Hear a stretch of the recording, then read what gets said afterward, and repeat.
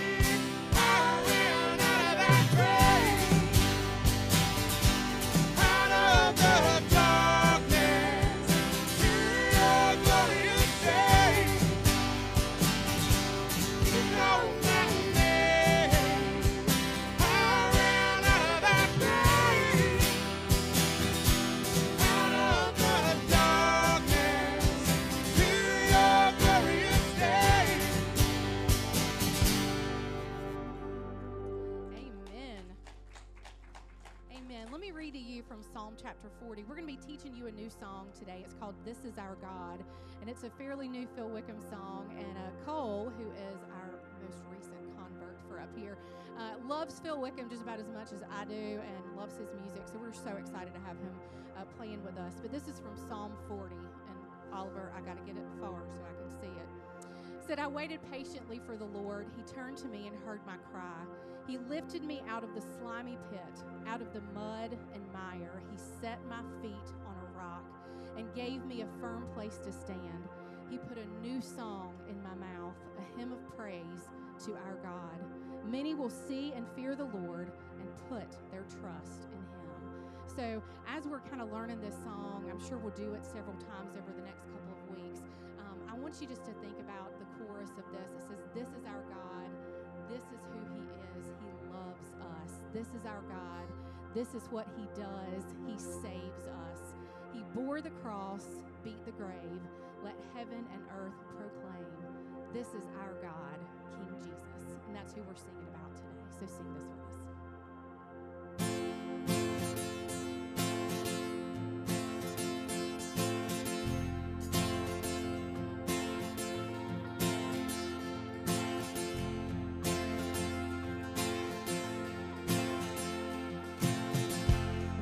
Those walls that we call sin and shame, they were like prisons that we couldn't escape. But he came, he died, and he rose. Those walls are running on.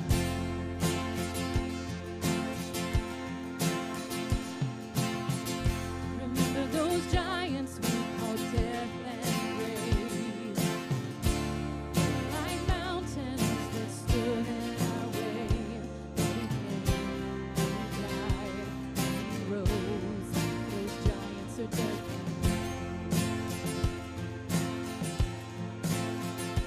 This is our God, this is who he is. He loves us. This is our God, this is what he does. He saves us. For the cross, beat the grave, let heaven and earth proclaim. This is our God, King Jesus.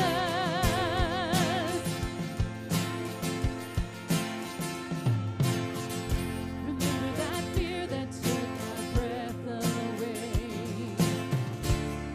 so weak that we could barely pray. He heard every word, every whisper. Now those altars in the wilderness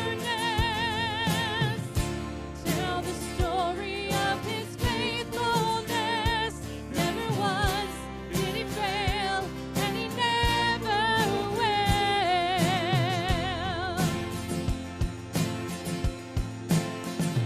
This is our God, this is who he is. He loves us. This is our God, this is what he does. He saves us. For the cross, beat the grave, let heaven and earth proclaim. This is our God, King Jesus. Who pulled me out of that pit? He did, he did. Who paid for all of our sin? Nobody but Jesus. Who pulled me out of that pit? He did, he did. Who paid for all of our sin? Nobody but Jesus. Who rescued me from that grave? Yahweh, Yahweh. Who gets the glory and praise? Nobody but Jesus. Who rescued me from that grave? Yahweh, Yahweh. Who gets the glory and praise? Nobody but him. This is our God. This is who he is. He loves us. This is our God. This is what he does. He saves us. For the cross, beat the grave, let heaven and earth proclaim. This is our God, King Jesus. For the cross, beat the grave, let heaven and earth proclaim. This is our God, King Jesus.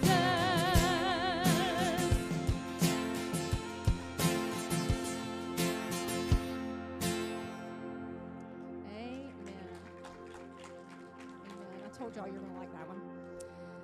Let me read to you from Philippians chapter 2. It says, "Therefore, God exalted him to the highest place and gave him the name that is above every name, that at the name of Jesus every knee should bow in heaven and on earth and under the earth, and every tongue acknowledge that Jesus Christ is Lord, to the glory of God the Father." We're going to sing "What a Beautiful Name," and what an absolutely beautiful name it is.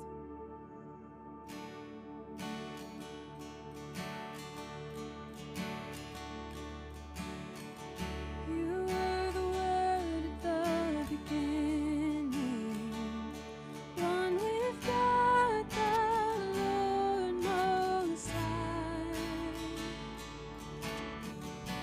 Your hidden glory in creation, now revealed in you are Christ.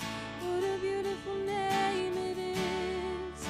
What a beautiful name it is. The name of Jesus Christ, my King. What a beautiful name it is. Nothing compares to this. What a beautiful name it is. The name of Jesus. You didn't want heaven without us. So Jesus, you brought heaven down. My sin was great, your love was greater. What could separate us now? What a wonderful name it is. What a wonderful name it is. The name of Jesus Christ, my King. What a wonderful name it is.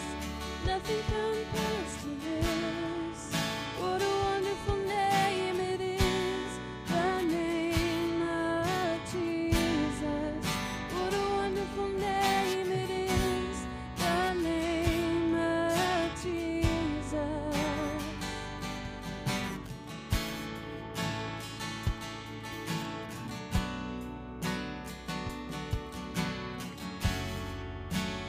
Death could not hold you.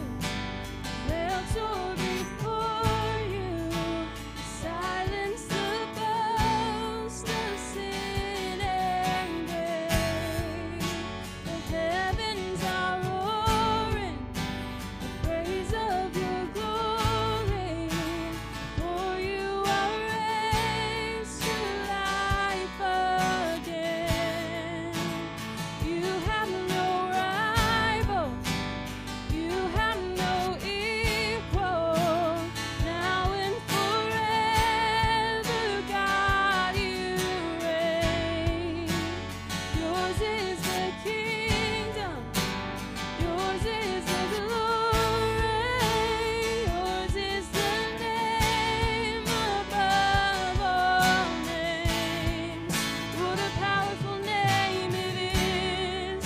What a powerful name it is.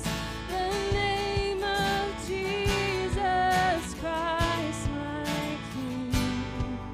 What a powerful name it is. Nothing can stand against. What a powerful name it is. The name of Jesus.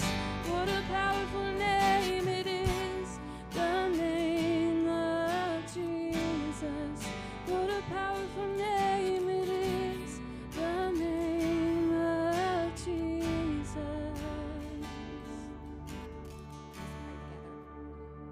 God in heaven, we just thank you for your powerful name, the name of your Son, Jesus Christ, who is our Savior. Father, the reason behind everything that we do, the breath in our lungs, the song in our hearts. Father, we thank you that he came to this earth as a baby. We thank you that he lived a perfect, sinless life, and we thank you that he was willing to die on a cross for us. But God, even more, he rose from the dead. He defeated sin, and he defeated death, and he defeated the devil. And And so, Father, I pray that we rest in that power today, that we rest in the strength of Jesus Christ, of Him crucified, of Him risen, of Him who sits at your right hand. Father, I pray that our lives will reflect that power and that the Holy Spirit will shine through us in all that we do. God, we love you so much. In your Son's name we pray.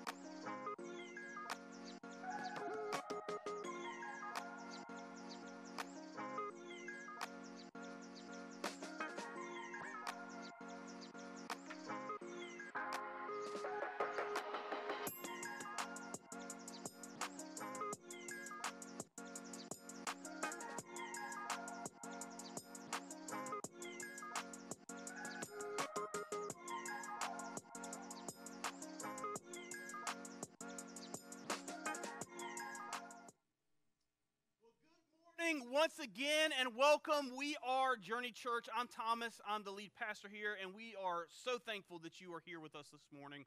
Guys, we have a couple of announcements, and then Ed, our treasurer, is going to come and kind of give us a financial update of where we are about halfway through the year. But before he comes, if you are new with us, we would love to celebrate that by making a $5 donation. And all we ask is you fill out a connection card, and you can do that right now on your phone by going to jointhejourney.church under I'm New. There's a little form at the top. Just ask for your name and email address. Fill that out. You'll get an email back from me and just respond to that and let us know which of those organizations and charities you would like us to make that donation to. We would love to celebrate you being with us this morning. We also would love to connect with you this week. Guys, many of us are heading down to camp this afternoon, and so if y'all would keep us in your prayers. Lainey is the dean of this session of camp, and so we're going to have, I think it's 5 through 7-year-olds, about 60 of them for the next couple of days, and so keep me and Ernie in your prayers. Yeah, he might pull out all his hair, so woo, it's going to be rough. But keep us in your prayers, and pray also for these kids. Many of them have never heard about Jesus before, and so, man, this is an opportunity for us to share Jesus not only with our words, but with our actions, and share the good news of Jesus with them sometimes for the first time. A couple other things. Next Sunday, we're going to take up a special offering. There is an organization here in our community called the HEAL program, and during the summer, the HEAL program delivers fresh produce to about 40 to 50 different families throughout the county, and it costs about $1,100 a week to provide that produce for volunteers to take and deliver. And they have run through all of the funding that they have for this year, and they have a couple of weeks left in the summer. They try to do it to kind of help supplement. There's a lot of families in our county who are in desperate need of food, and especially a lot of families with kids. Many of our kids don't get good meals unless they're at school, because that's just the situation that a lot of these families are in. And so this HEAL program really tries to help, along with all the other food programs that we know that we have in our area, but this is just one other area. So we're going to take up a special offering next week, and so if you feel led to contribute to that, we would love for you to join us with that. Also, if you are looking for some opportunities to serve, we have Coastal Pregnancy Center that is here in town, and Cynthia is a volunteer there. Are you part of the board as well? No, okay, so she just volunteers there and does a lot with the pregnancy center, but they are in need of some helpers in a couple of different areas. They need some people to help in their store to kind of organize some of their donations of clothing and diapers and stuff like that comes in. And then what's the other area? As a client advocate. And so if you want some more information, please see Cynthia. She'd love to get you plugged in to that amazing ministry that takes place in our community. All right, I think that's all the announcements I got. Ed, you're up.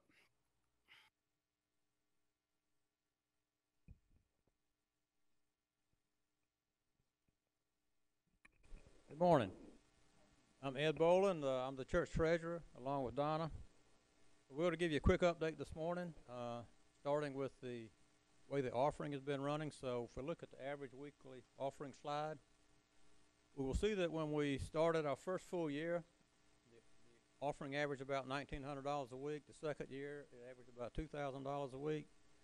But remember, those were the COVID days. So we got through COVID. We made it through COVID, came out of that in good shape, came out of that strong, and in 2022, the offering averaged $2,670. This year, through the first 6 months, it's averaging $3,138 against a budget of $2,400, and that's what I've called in the past a kind of a bare bones, no frills budget, and we're actually spending a little bit less than that. So we'll go to the next slide. You will see that the general fund is building. It started at about a little over 52,000 this year, and now it's at 78,000. So we're in a very good position there. The way the leadership is looking at that is that if and when it comes to the point where something becomes available for us, it's a place that's better suited for us, or we end up having to move, which we don't see why we would. We've got some money there that we could work with, that we could put with the facility contingency fund on the next slide, Ernie. We started that a while back, and we've got some money there.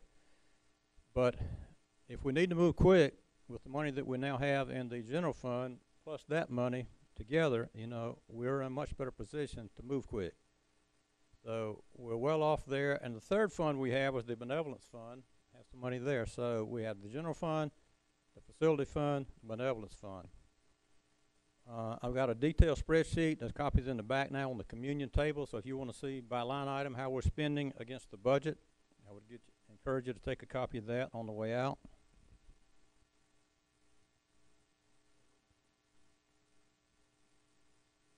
My purpose this morning is twofold. It's to give you this financial update, but also just to thank you for everything that you're doing. It's not just about the money. If you think back to when we started, we had a few little kids in the children's ministry.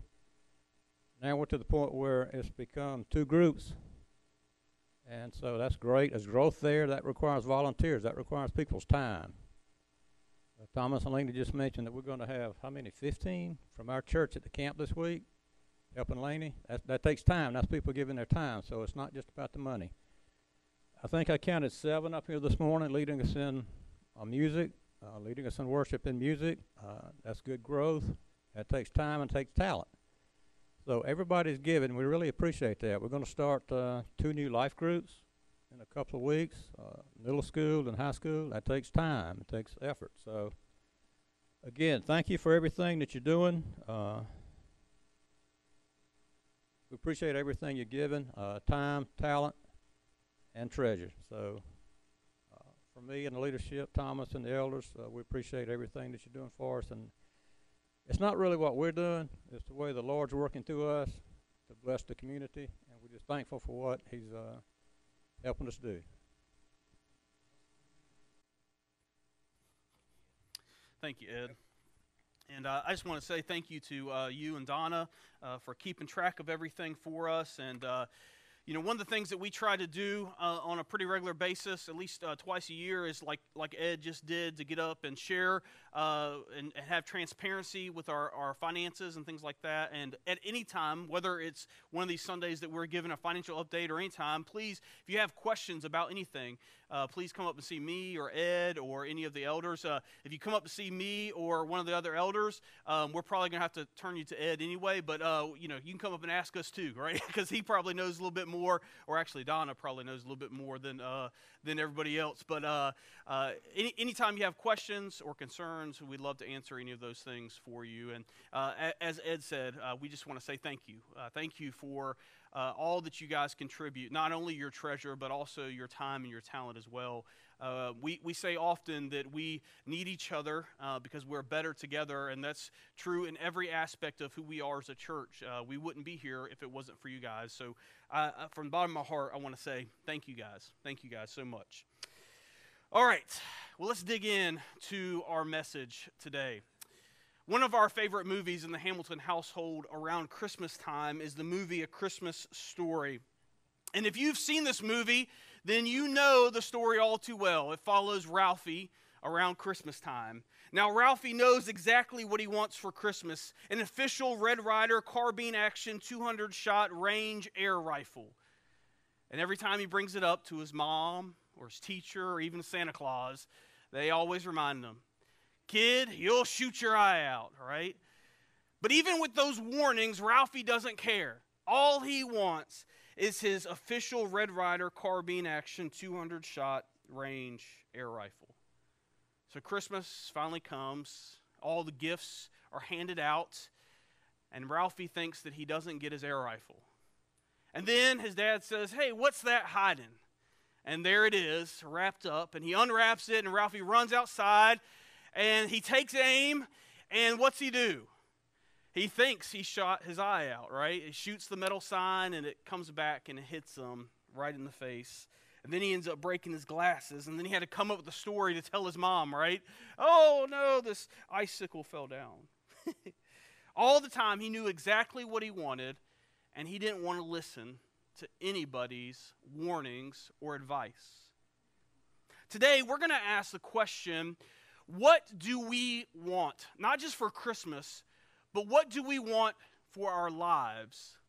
And is what we want for our lives the same as what God wants for our lives? And we're going to see today that if what we want isn't what God wants, then we need to have a change in our priorities and a change in our life, because living for Jesus looks to be upside down from the rest of the world. You know, oftentimes, like Ralphie, we think we know or want what is best for us, and we ignore all of the warnings and advice that we are given, and we continue to do what we think is best and what we think is right. And sadly, even in our culture today, we tell people that what they feel is what is right, right?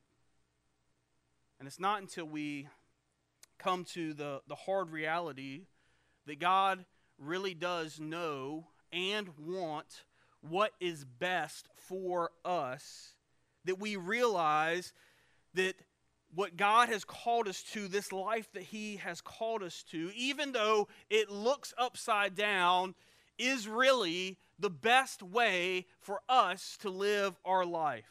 Because the truth is, it's not what's upside down. Everything else is. The question that we'll ask today, and the question that you must answer for yourself today, is the life that you want, is it the same life that God wants for you? And it starts when we meet Jesus in baptism. So if you have your Bibles, if you would turn with me over to 1 Peter chapter 3. If you don't have a Bible, we have some on the back table. We love to give you a copy of one. Please take one as a gift from us to you. 1 Peter is almost at the very end of your Bible. If you're looking for it, it comes right after Hebrews and James and right before 2 Peter. We're going to be in 1 Peter chapter 3, and we're going to pick up there in verse 18. 1 Peter chapter 3, verse 18. Read along with me. Peter says, "For Christ also suffered once for sins, the righteous for the unrighteous, to bring you to God. He was put to death in the body, but made alive in the spirit. After being made alive, he went and made proclamation to the imprisoned spirits, to those who were disobedient long ago when God waited patiently in the days of Noah while the ark was being built. In it, only a few people, 8 in all, were saved through water. And this water symbolizes baptism that now saves you also. Not the removal of dirt from the body, but the pledge of a clear conscience towards God. It saves you by the resurrection of Jesus Christ. So let's pause there for just a moment.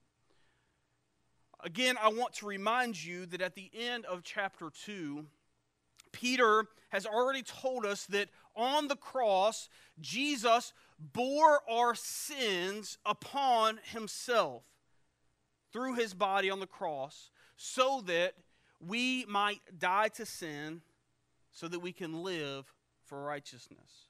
And so Peter keeps bringing us back to Jesus. Remember, Jesus is our foundation. He is our chief cornerstone on which we as living stones are being built. Jesus suffered once for sins. The death that he died once for all. You and I and everyone else, we are unrighteous. We all have sinned. We all have fallen short of what God expects. You have sinned, I have sinned, all of us have sinned, and our sin pays out death. We have earned separation from God because of our sin. This is what we have earned. But Jesus has taken what we have earned on himself and has given us what we don't deserve. This is mercy and grace of God in one act of Jesus. You see, mercy is us not getting what we deserve. That's God's mercy. He does not give us what we deserve. But because God is also just, the payment that we have earned still has to be paid. It's not like God just forgets about what we've done, but he takes what we have earned and he puts it on his Son, who lived the life that you and I can't, perfect, without sin.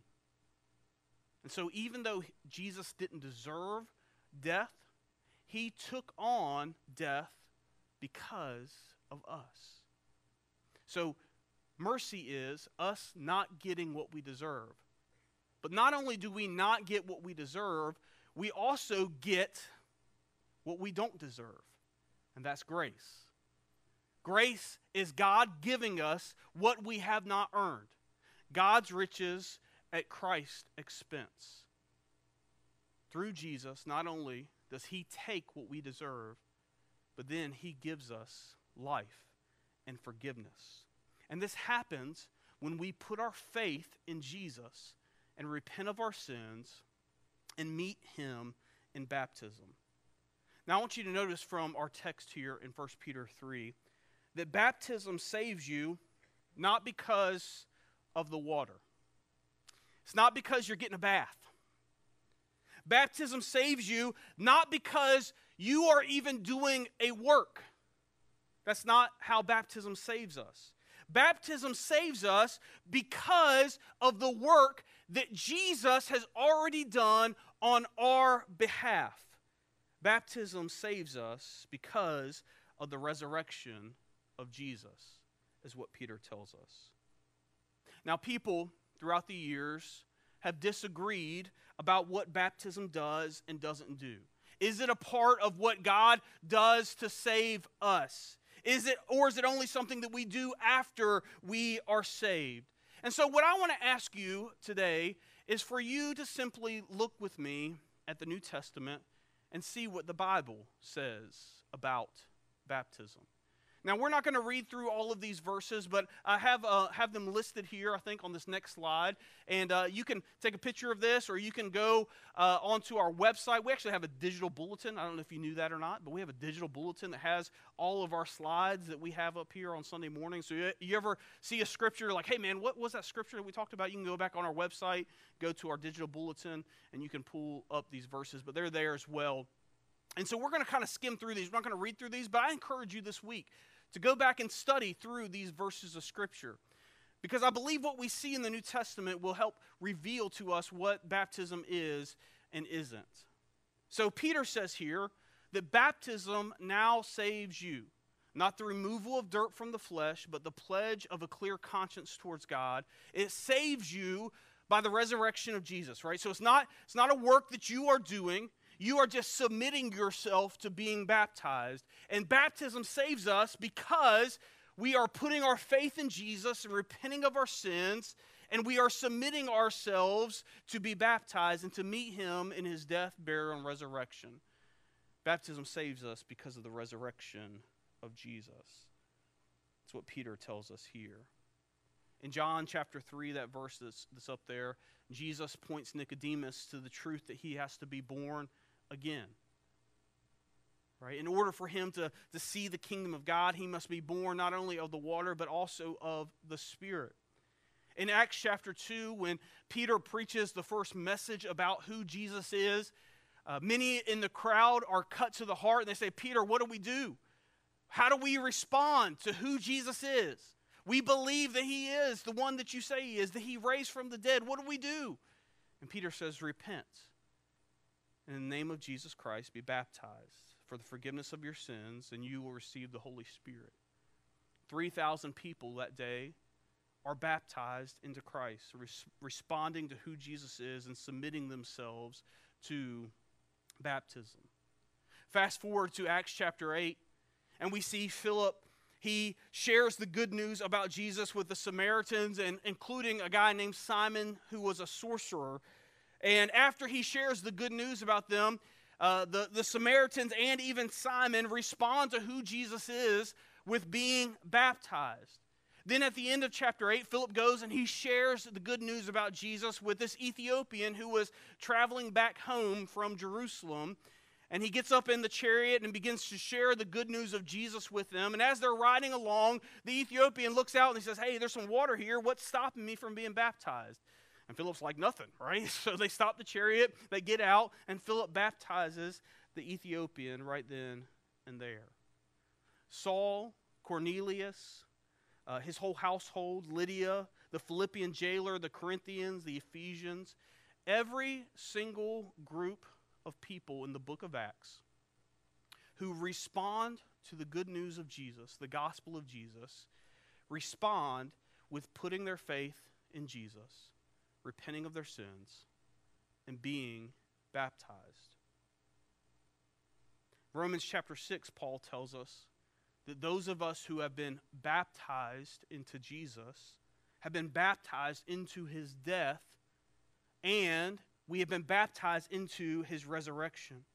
In Colossians chapter 2, Paul tells us, having been buried with him in baptism, in which we are also raised with him through faith in the working of God, who raised him from the dead. Friends, baptism now saves us. Not because we're getting a bath, not even because we are doing a work. Baptism saves us because in baptism, we are buried with Jesus, and through baptism, we are raised with Jesus to a new life. By faith, we are repenting of our sins and dying to them in baptism, and baptism is where we are raised to this new life in and through the resurrection of Jesus. So, baptism saves us. Not the removal of dirt from the flesh.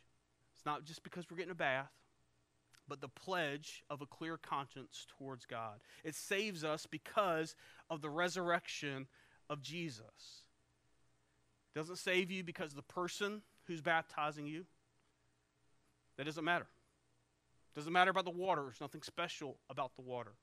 You can get baptized in the river or a pool or a bathtub or a baptistry. Doesn't matter if it's a preacher or just anybody else. They can baptize you. There's nothing special about the person who does it. It doesn't have to be a special person. In fact, all of us as followers of Jesus are called to go and make disciples. And how Jesus tells us to do that? Baptizing them and teaching them to obey. That's the command for all of us. All of us are to be going out and making disciples of Jesus. And it starts when we baptize them into Christ. Now, I know for some of you today, for the first time, you need to come and meet Jesus in baptism. For some of you, you need to take that first step today. And if that's you, or if you have questions about what that looks like, man, I would love to talk with you today. At the end of the message, I'll be out in the lobby and would love to have the conversation with you. But baptism is simply where it starts. This is where this new life in Jesus begins. It starts when, by faith, we repent of our sins and meet Jesus in baptism. But this new life in Jesus doesn't stop there. It continues on for the rest of our life. And it looks upside down from the way that we used to live. And it looks upside down from the way the rest of the world lives. And so Peter starts to unpack for us what this new life, this upside down life for Jesus looks like. Look at chapter 4 of 1 Peter, verse 1. Peter says, "Therefore, since Christ suffered in his body, arm yourselves also with the same attitude. Because whoever suffers in the body is done with sin. As a result, they do not live the rest of their earthly lives for the evil human desires, but rather for the will of God." You know, people who have had a near-death experience, whether it's a heart attack or a car accident, or people who have lost people who are close to them in tragic ways, tend to re-examine how they live their life. They tend to re-examine what's important and what's not. There's that country song that's called "Live Like You're Dying," about the guy who faces his own coming death and he changes all of his priorities, right? He changes what's important and what's not in his life. Well, in the same way, someone who has suffered for the sake of the gospel, like Peter's early readers would have, they tend to have this new type of clarity for life. They tend to begin to focus on the things that are important and focus less on the things that aren't. They see more sharply the kind of world that sin produces, and they know that they are done with that way of life. They see far more that God's will is the only thing worth living for and the only thing worth following. And even though it's not pleasant to be persecuted for our faith, if we can somehow begin to see that persecution as road signs telling us that we are on the right path, it makes all the difference. If, like Jesus, we can put on this mental armor, it will help us to stay strong even in the face of suffering. You see, as Peter lays out for us, in this life, there are only two ways of living. And each of us must choose how we will live. We can continue to live for the lust of the flesh, or we can live for the will of God. We can continue to live as the rest of the world lives, or we can live upside down for Jesus. And here is what the old you and the rest of the world looks like. Look at verse 3. Peter says, "For you have spent enough time in the past doing what pagans choose to do, living in debauchery, lust, drunkenness, orgies, carousing, and detestable idolatry. They are surprised that you do not join them in their reckless, wild living, and they heap abuse on you. But they will have to give an account to him who is ready to judge the living and the dead. For this reason the gospel was preached even to those who are now dead, so that they might be judged according to human standards in regard to the body, but live according to God in regard to the Spirit. Peter says, you have wasted enough of your life living for sin. James tells us that we don't even know what this life will have for us tomorrow. What is our life? We are but a mist, a vapor that appears for a little while and then vanishes away. We are here today and gone tomorrow. Our lives are like a vapor, a mist. We are only here for a short time, and then we are gone. Peter says, you've wasted enough of your very short life already. Maybe you haven't taken part in all the things that Peter lists here, but maybe you have. But even if we are good people, Jesus rearranges our priorities in our lives and our values. Nothing can be gained from living this way anymore. This way of life has had enough of your time. Peter tells us that we have wasted enough of our life. Friends, I pray that you will discover that the love of God can transform your life. And not just your life, but the lives of those around you. You know, one of the hardest things about leaving your old life led to sin can be when we are around our friends who haven't left that old life. Those friends who are still living for sin. And whether it's the temptation that they bring to us to fall back into that old way of life, or it's just the fact that we are heartbroken and we want them to come and experience the same life-transforming love of God that we have. Or maybe it's even as Peter reflects here, that those people mistreat us and put us down because we're no longer running in the same circles that they are in. But friends, if we by faith have repented of our sins and met Jesus in baptism, our old life is dead.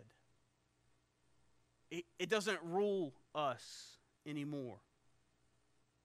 Now, oftentimes, we end up responding to that pressure that we get from our friends who are still living for sin, either by giving in and sinning right along with them, or we respond to that pressure by isolation and cutting those people off from our life altogether. But I believe that this pressure instead should move us to be a witness for Jesus to them.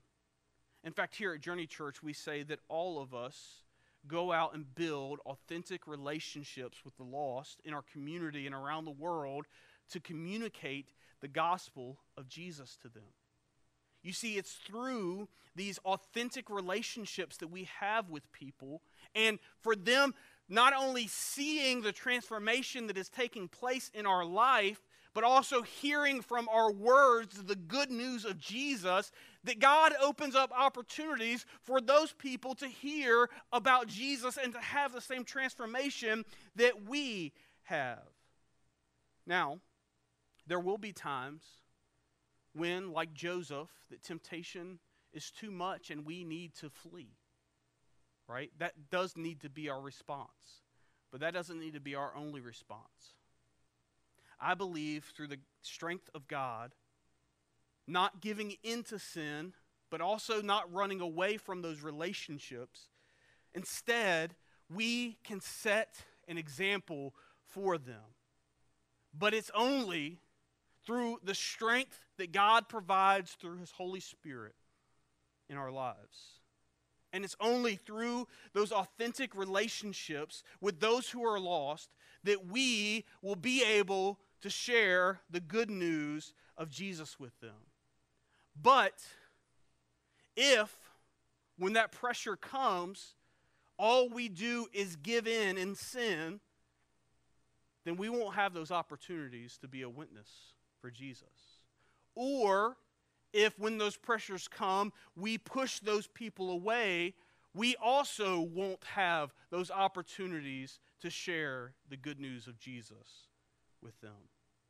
I believe that when we build authentic relationships with the lost, that God will open up opportunities for us to share the gospel of Jesus.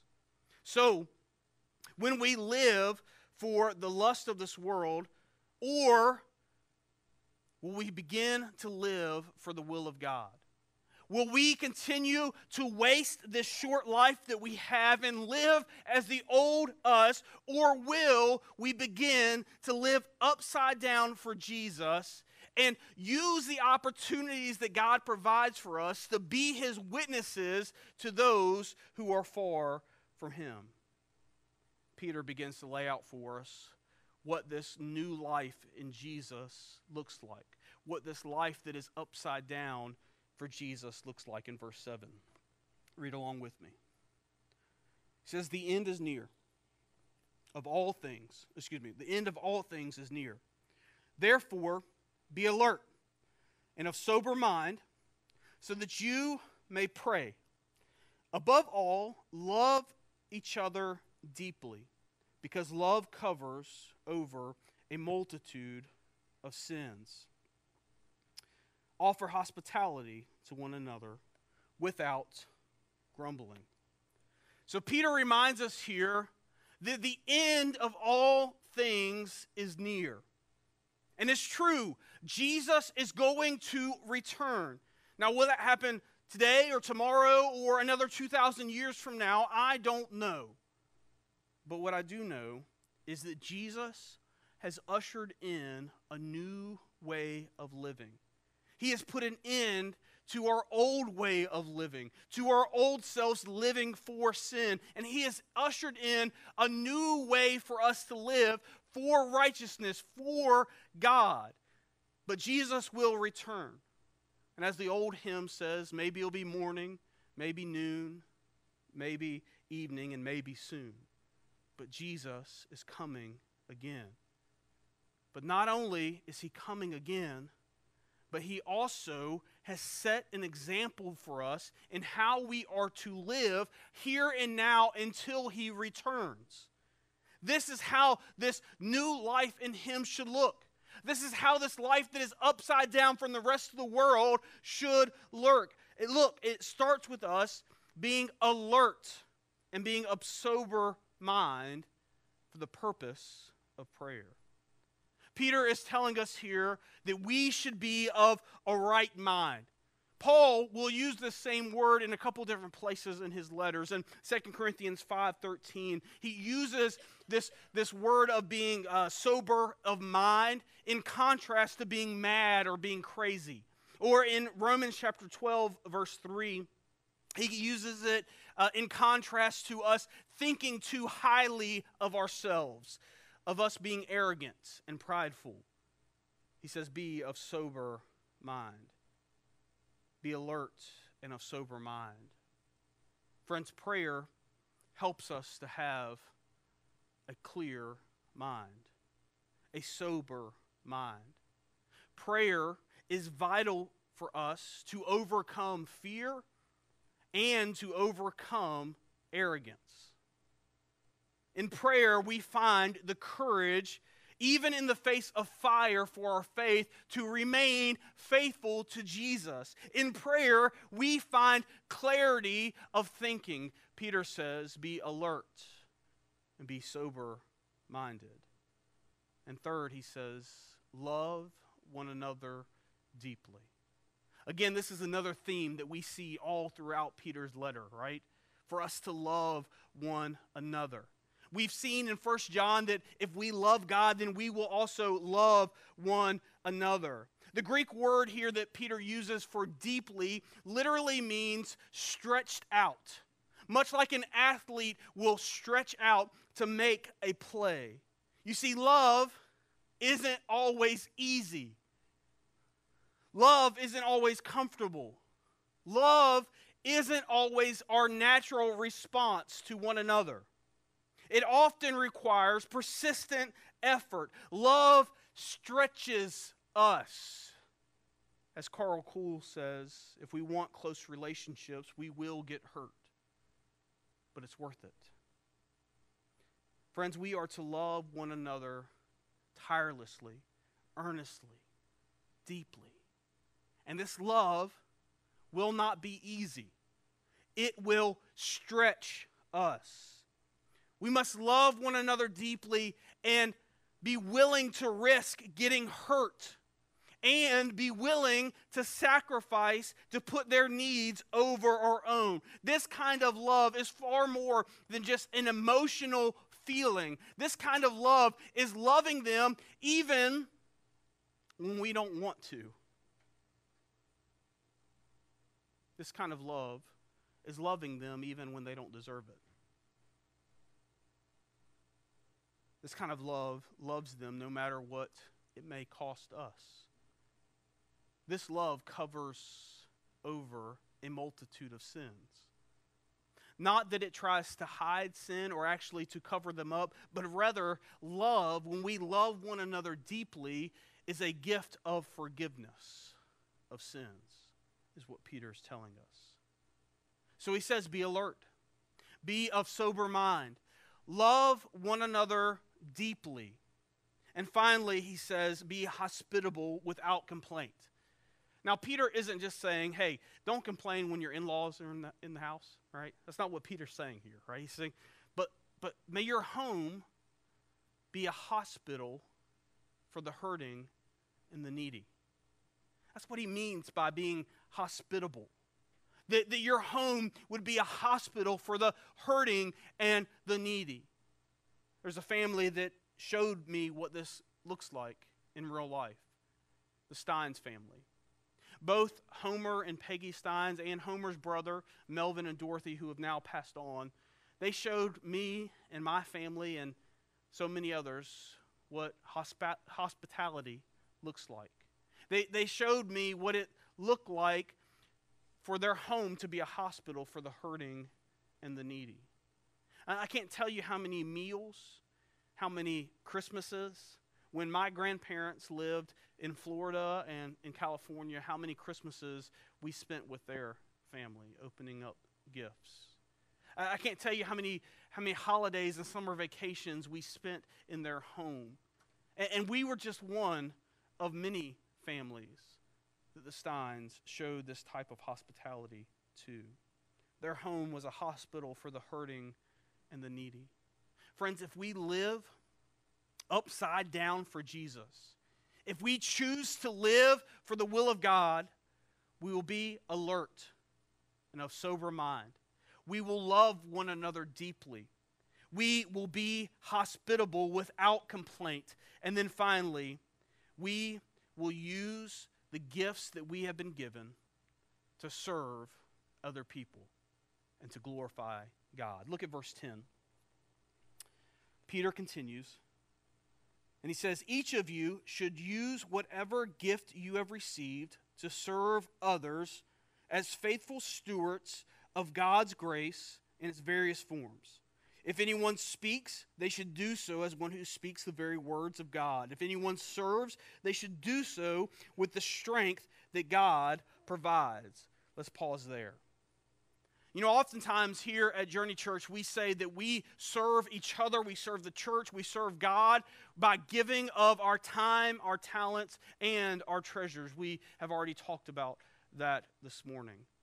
But each of us has been created uniquely by God, and we have been gifted specifically by the Holy Spirit when, through baptism, we are not only forgiven of our sins, but we receive the gift of the Holy Spirit. And we are to use, we have been entrusted those gifts to steward. Now, that's not a word we use, right, except in the church. In our culture, we don't go around and say, hey, you're going to be a steward of this time and these resources, right? We probably use more something like manager, right? We hire a manager to manage your business, right? To manage your employees, to manage your resources, right? That's what steward means. God has entrusted us, whether we're talking about our treasure, our money, it's God's. It's not ours, it's His. And we are to manage it His way.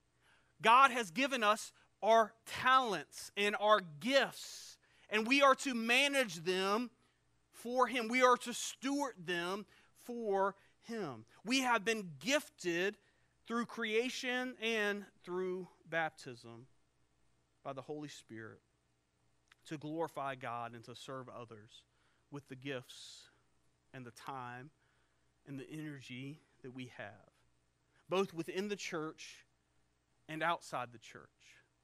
Let me give you some examples. Maybe you have been gifted with kids. Well, man, we have some opportunities for you to use those gifts within the church. Volunteer in our kids ministry, as many of you already do. Volunteer in our middle school or high school life groups that we're getting ready to start. Use those gifts that God has given you within the church. But I would say that we also need to serve others outside of the church. And so if you've been given the gift with kids, maybe start mentoring at one of our schools with kids who are there. Maybe start substitute teaching in our community. Maybe start coaching a kids' ball team. Use the gifts that God has given you to serve others within the church and outside the church. Maybe you have the gift of music or singing. And we have a great opportunity for you to use that gift within the church to help lead us in music. But we can use that gift outside of the church as well. Man, maybe find opportunities to go and play and sing music at nursing homes or in our schools. I know people who play in bands who aren't Christian bands, but use their talents as an opportunity to build relationships with people who are far from Jesus, not only in the rest of their band, but also the people that they get to go and play to. And through their example and through their words, they get to be a witness. Use your talents to serve others and to glorify God. Maybe you have been gifted with hospitality. Why not join our welcome team and help people feel welcome when they come to gather on Sunday mornings? Or maybe you can invite that hurting coworker or neighbor into your home for dinner. Or maybe you can open up your home and host a life group. Maybe you have been gifted with the ability to build or to repair things. Maybe you can use your gifts to serve that neighbor who needs that house repair, or that wall painted, or that car fixed. Maybe you've been gifted with numbers and budgets. Maybe you can offer to help that coworker or that friend who's struggling with theirs. Maybe you're a gifted counselor. Maybe God has given you the ability to be able to really listen to people that are hurting. Reach out to those who are hurting and take time to listen to them. Whatever your gift or your talents are, use them to serve others, both within the church and outside of the church. And if you're looking for areas to serve within the church, you can go to our website at jointhejourney.church under volunteer sign up. Man, we have a whole list of things every single Sunday that you can get involved in. We've mentioned already this morning some opportunities outside of the church, whether it's at the Pregnancy Center or at the Purpose of God Ministries or down at the camp or Eagle's Wings. There are so many amazing organizations right here in our community where you can get plugged in and you can use the gifts that God has given you to serve others. But then Peter, as we close out, reminds us of why.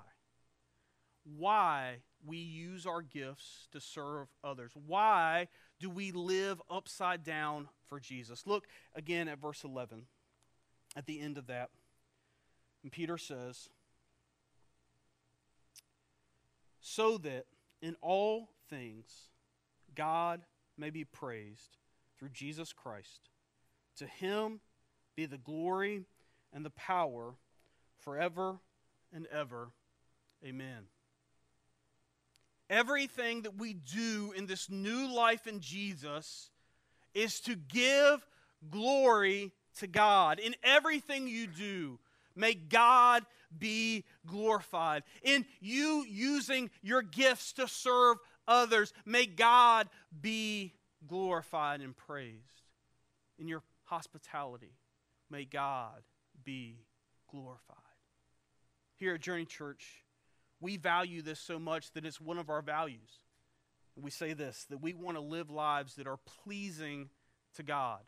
And what we mean by that is that all of us, every single day, not just on Sundays, but every day, give the best of everything that we are and everything that we have to God. And we do that because we're trusting that Jesus is all that we need.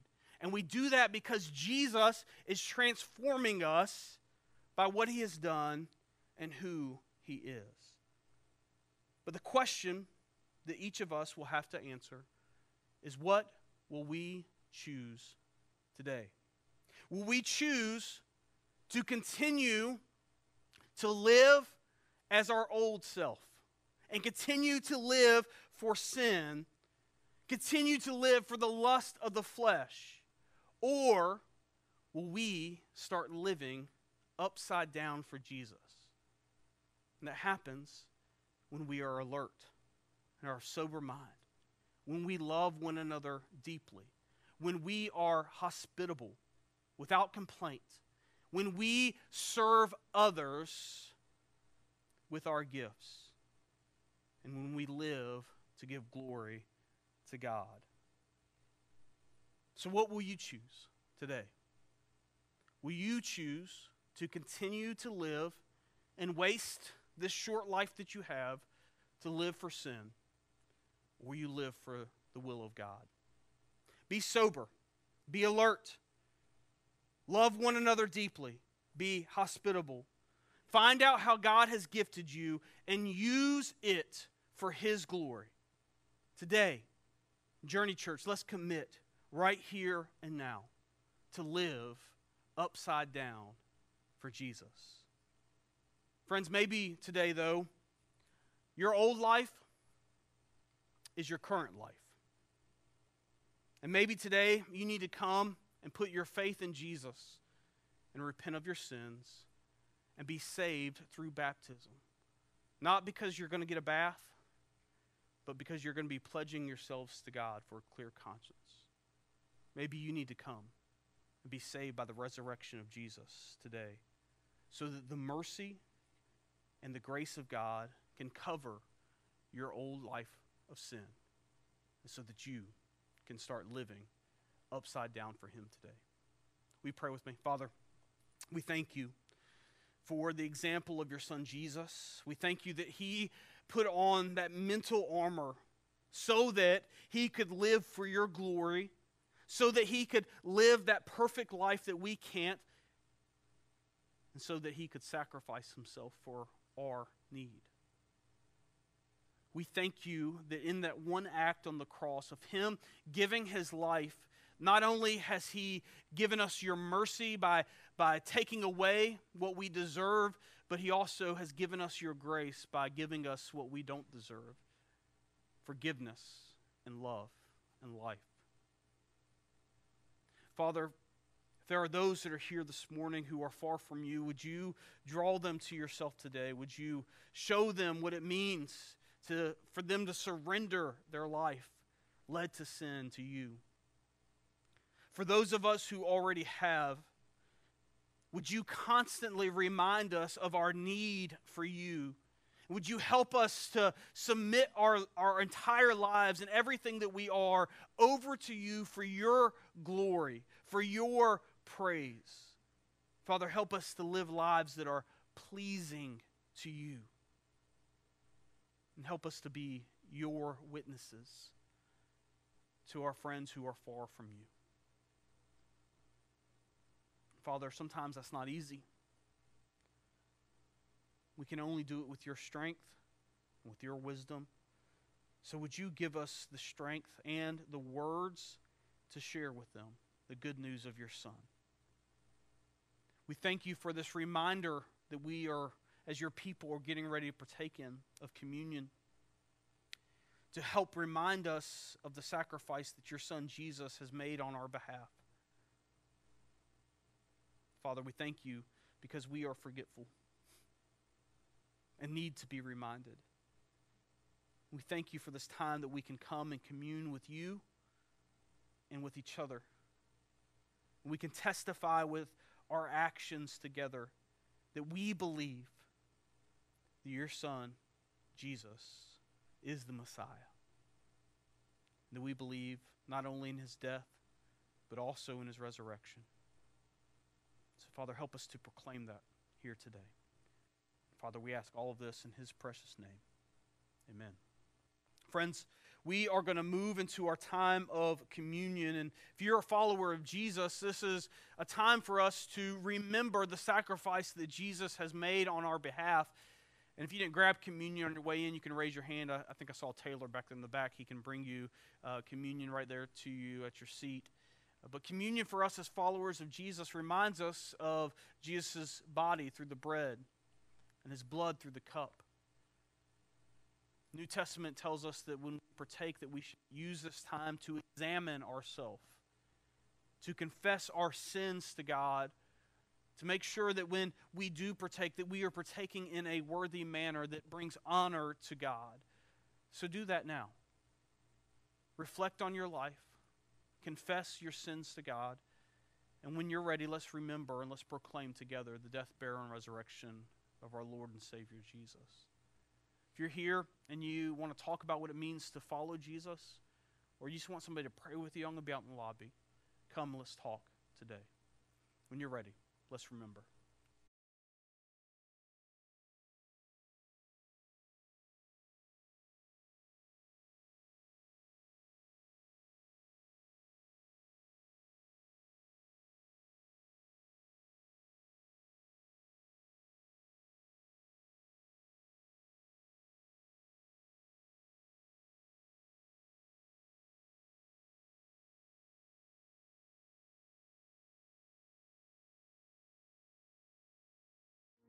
All right, if you can, we ask that you stand with us today as we close out.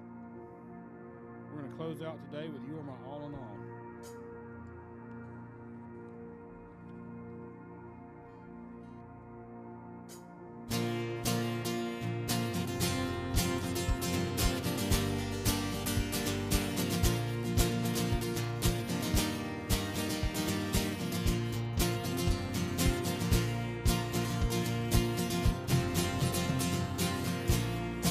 You are my strength when I am weak.